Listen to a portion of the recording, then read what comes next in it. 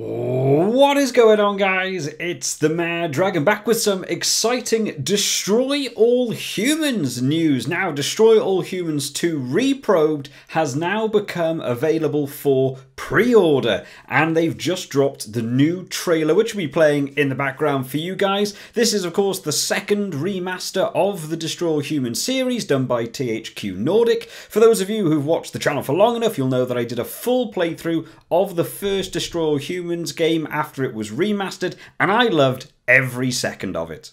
Out of the entire Destroy All Humans series, Destroy All Humans 2 is absolutely my favourite, so knowing this remaster is coming is absolutely brilliant. I can't wait to jump back into the grooving hippie age, fighting some ninja samurai warriors, heading to the moon to take on the Blisk, messing around with my favourite gun, the Dislocator, once again, and of course being reunited with Crypto's partner, Natalia.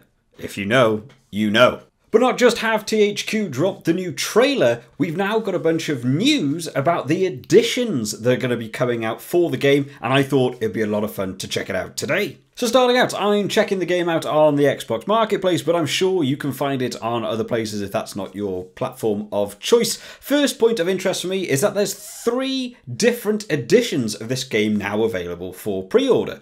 The first one is, of course, the standard edition of Destroy All Humans 2 Reprobed, priced at $34.99. The second is a jumbo pack containing both the first and second Destroy All Humans remastered games at one price of $64.99, and with that it looks like you get the skin pack for both games and a little bit of extra DLC, which is nice. And the third and final version is the Dressed to Skill edition, priced at $44.99, which is not terribly priced considering prices of games nowadays. This is also by far the biggest edition that's been mentioned so far, consisting of the standard game and all of the DLC to go with it.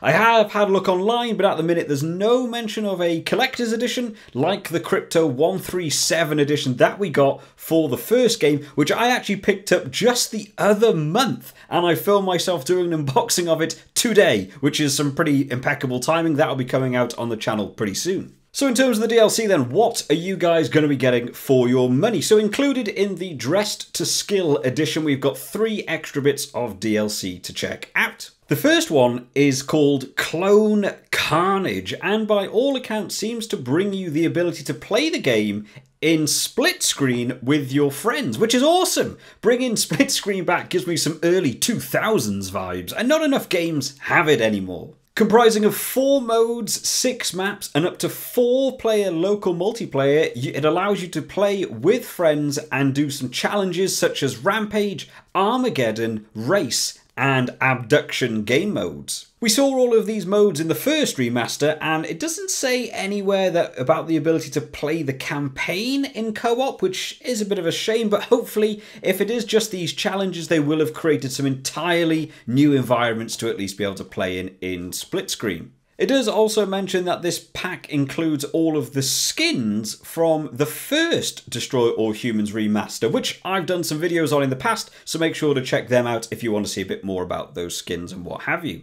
The next DLC is probably by far the most exciting one for me. This is the Reprobed skin pack that's going to be coming out, bringing 10 special skins for Crypto, but also 4 skins for the Saucer that you get around to fly, and I can't wait to see some of those. I love the skins in the first game, and I am super excited to see the new skins in this game. But I think this is actually the first time we've ever been brought skins for the Saucer itself, which will be awesome to play around with. We do have some images and the list of names for the skins. I'm not 100% sure which one is which, but I'll try my best to put them on screens for you guys along with the names. So starting off, we've got My Name Cryptos, or Cryptars, I'm not really sure, which seems to be some sort of like sea monster mixed with Groot from the Avengers is probably the only way I'm going to be able to describe it, but it looks pretty cool. We've got Licensed to Probe, which is of course going to be a bit of a James Bond reference. We've got Crypto here in his white suit looking all cool down in like a London vibe. We've got like that.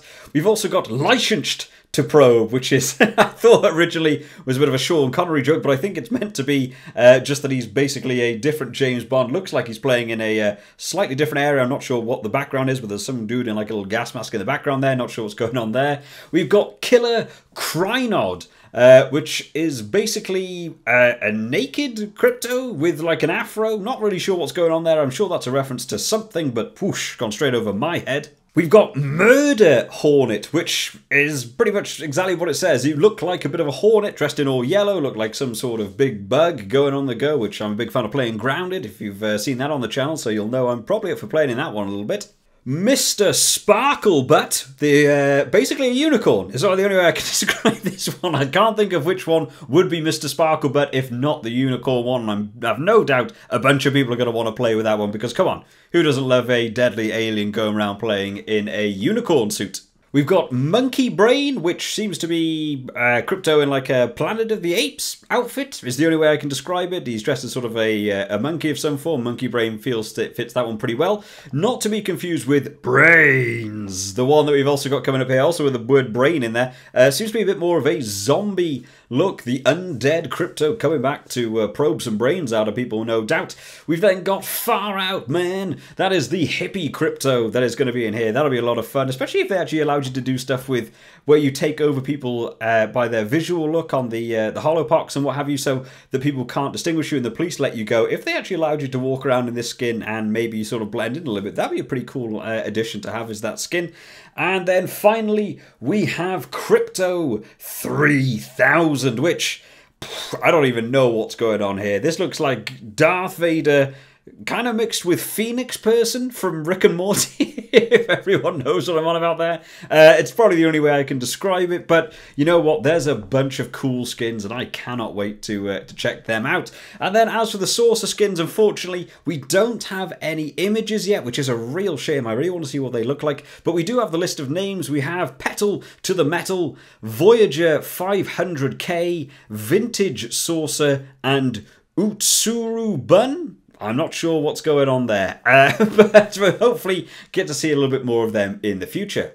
And then the final DLC is the Challenge Accepted DLC, which for all intents and purposes just seems to be adding the challenge modes from the original game into this game, which you basically get with the split screen pack.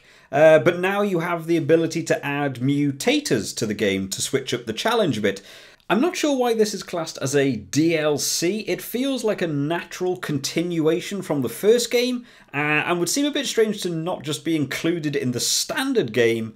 But hopefully this won't be a sort of paywall deal to stop players picking up the standard version of the game from being able to play in the challenges. But this one falls a slightly more flat for me. I'd really have to see what the mutators bring in order to know whether this is going to be worth any money. For anyone who did play the Wii version of Destroy All Humans, on that you could actually mutate the world to play as all the humans were actually zombies and stuff. That was a lot of fun. I spent a lot of time playing that, so hopefully they mean something like that when they talk about the mutators.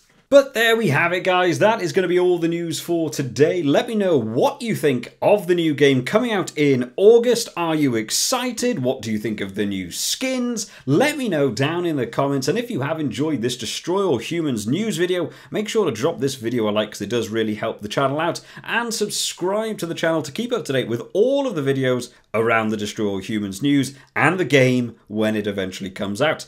I hope you've all enjoyed today, guys, and I will see you all next time, fellow Furons. Bye-bye.